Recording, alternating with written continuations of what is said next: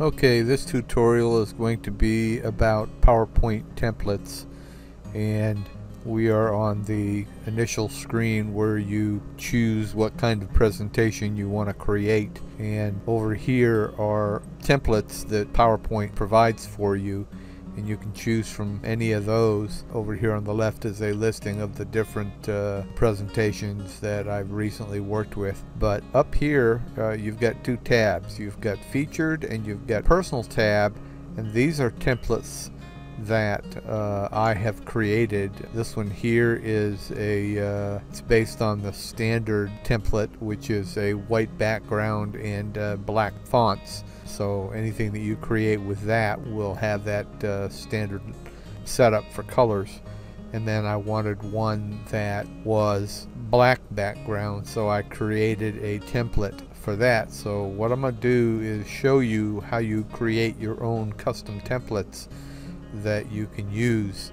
And the purpose for using templates is basically, if you tend to create a lot of presentations maybe for your job, and they've provided you a logo that they want on every slide, and they want a certain color background, they want a certain layout, that's the perfect situation for you to create a template that you can use as a starting point and then go from there. So that's what this tutorial is going to teach you how to do, basically.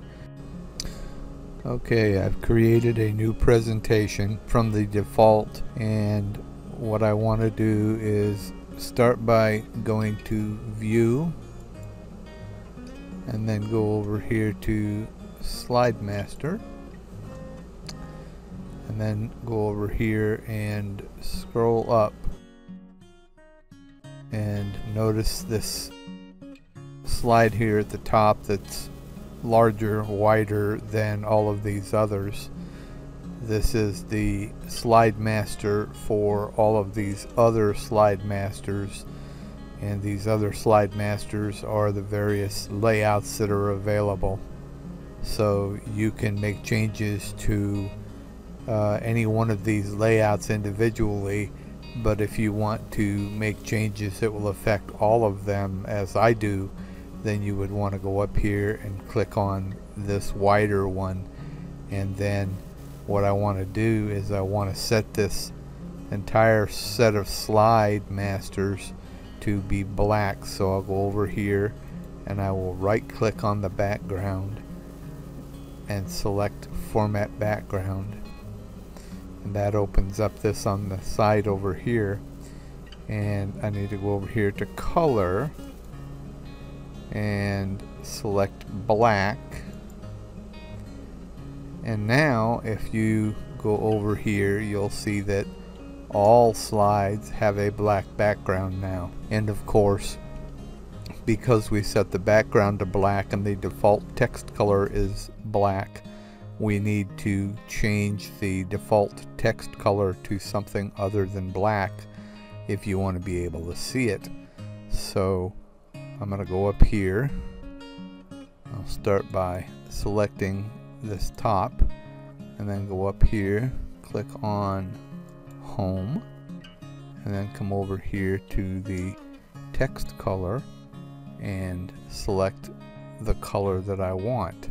As you can see, as I move over the various colors, it will show you what that will look like on the slide. I'm going to go ahead and set this one to kind of a medium blue color, and now I'm going to select this bottom placeholder. Same thing, go up here to Home and go over here to the color, and in this case I want to make it white by default. So now that I've done that, any of these layouts that I click on, the color scheme that I set in this top one is the same for any of these layout slides.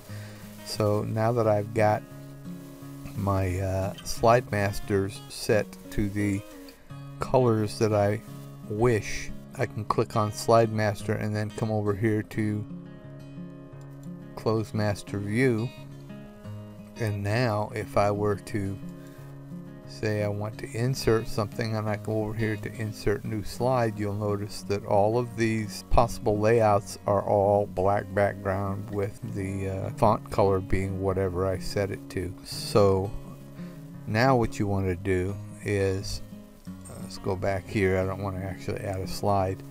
We've just got this one slide now, and what we want to do, you could also set up a theme or any other things about this that you want. If you wanted a logo, for example, you could set that in the slide master view, and when you get it all configured the way you want it to be for your template, you simply go up here to File, Save As, and you select where you want to save it. I'm going to go with this one right here, Published Videos PowerPoint, and I'm going to put it there. So I will select that. Now what I want to do is I want to select, I can select the various types here, and I want to find the one that says template. Okay, there's one that says template. This is the current version of PowerPoint, and there's another one that if you wanted to save it in an earlier version, there's a couple of different choices, but I would go with this one right here, and then you just give it a name, whatever you want it to be. I'm going to overwrite this one.